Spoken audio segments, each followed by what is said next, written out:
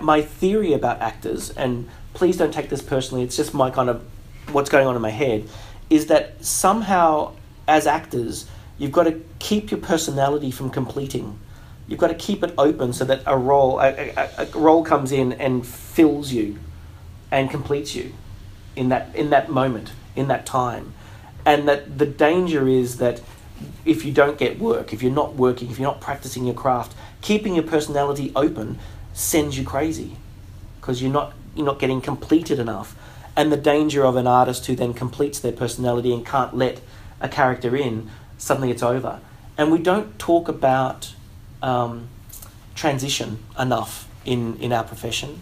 I think in dance, in circus, we talk about transition all the time. There comes a point where your body can't do what it needs to do.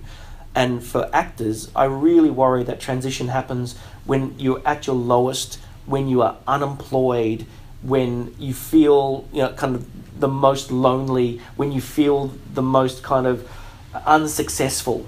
And then you go, I now have to give it up, as opposed to going, I now need to complete myself and go through a transition process.